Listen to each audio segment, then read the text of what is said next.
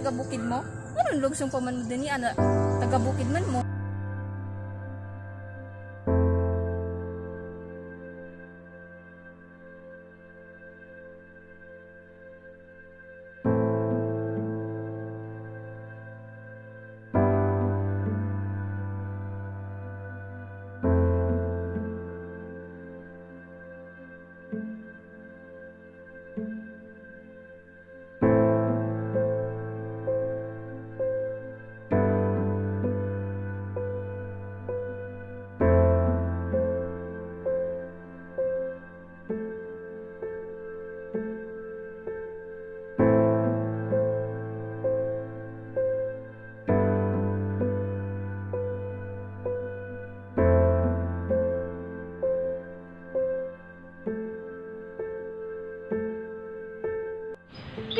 Kung videohan, kisa masulungon.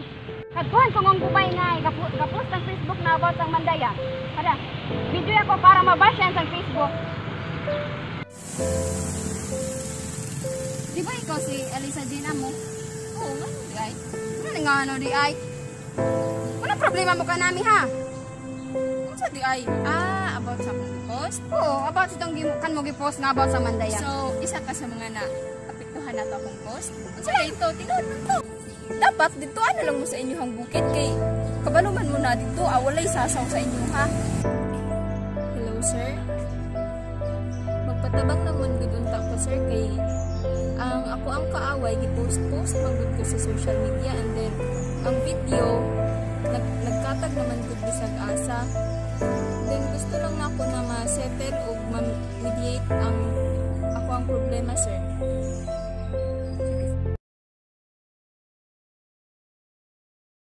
Okay, so good afternoon, Ma'am Eliza. Good afternoon, Ma'am Gagama. So this is plainly mediation. Now, in mediation, this is voluntary. So, walay na pag-usagan ni dire. So, you both want this mediation to settle this problem. This is non-directive and this is private. So, you should respect my presence. Ay, pasulat lang mo ganihan, no? Sa inyong mga debate, sa inyong mga mulo, sa isa't isa, because this is mediation. Of course, ang outcome ani, since it is mediation, since this is non-directive, then dapat siya ani, ang outcome is mutual satisfaction. Masatisfy ka. So, let's start off with Miss Eliza. I want you to know nga both man ay mali. Pero ito, you started it. Diba? And I understand because nawala pa sa inyong self-control. Ang mga bata pa mo. So, you think, because new siya sa imong pananaw, so lain na dahil siya sa imong pananaw.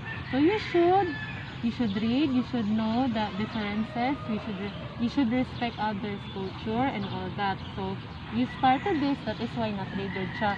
And also you, kung wala siya self-control, also pug ka, tungod sa imong anger, tungod sa imong hatred, na post nimo to, wala kay labot, but I want to inform you nga, posting those kind of video without the person's consent, you can pay charges of civil lawsuit, no? That because that is considered as gross infringement in her privacy.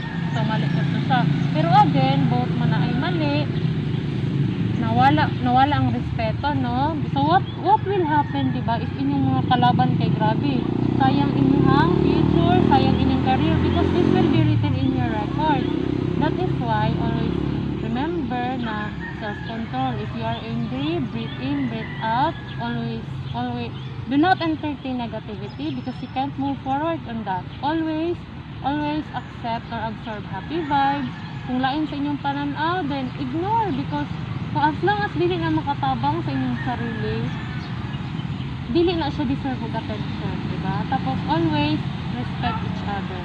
So, okay ba ni siya? Napabaw mo yung mga kasakit sa isa't isa? So, that ends our mediation. So, pero kani, this time, after that, of course, makasabot ko kung dili pa mo magtingog, pero assess yourselves and just be positive.